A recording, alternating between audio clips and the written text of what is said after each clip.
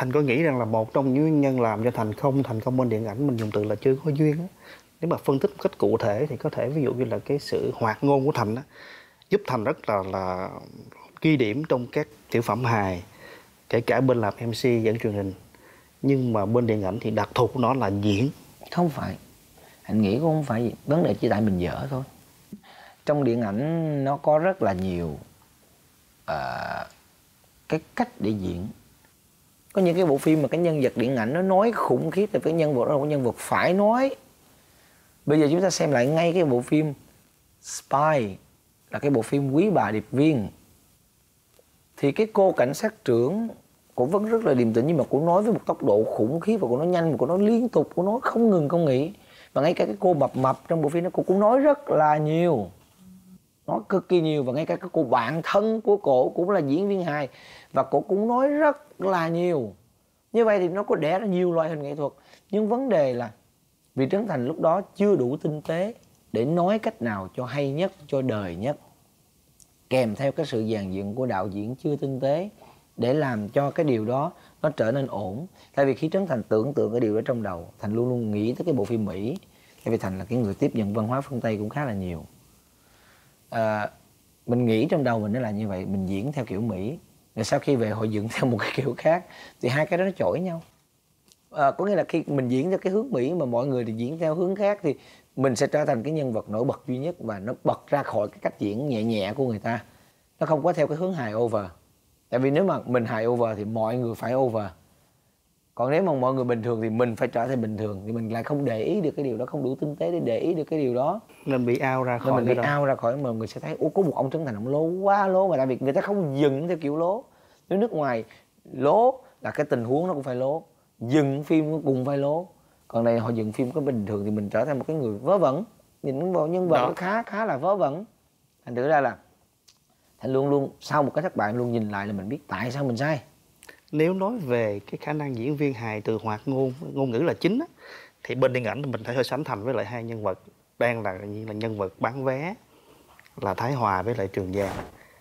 Đây là những người mà có thể là đi trước Thành như Thái Hòa, nhưng mà đi sau Thành như là Trường Giang, và đều là những người có những cái vai thành công trong cái việc là nói rất nhiều. Ví dụ Hòa vô vai Tèo Em, kể cả là Giang vô vai trong Lật Mặt, nói rất nhiều.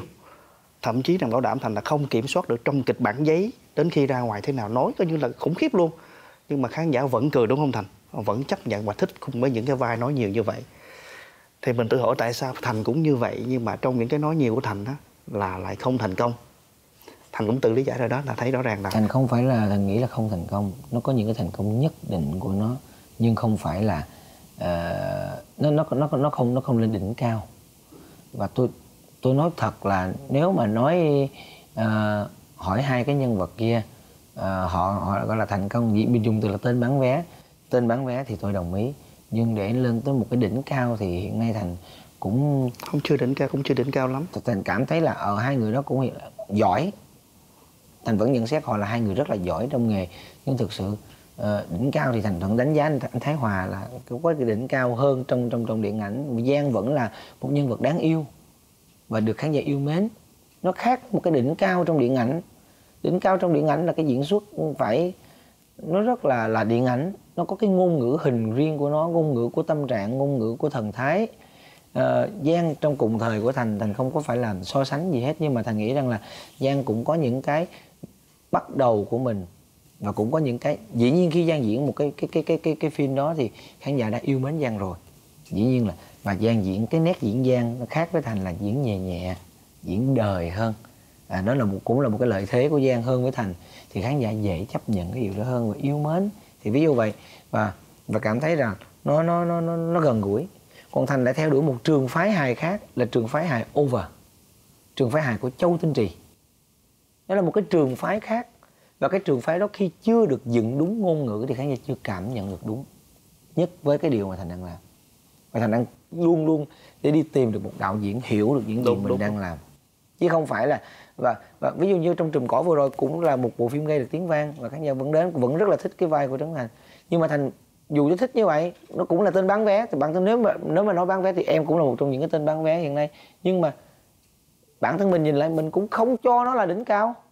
cũng không gọi là thành công, tại vì mình diễn chưa đã, chỉ là vì khán giả thích, chân thành và đến.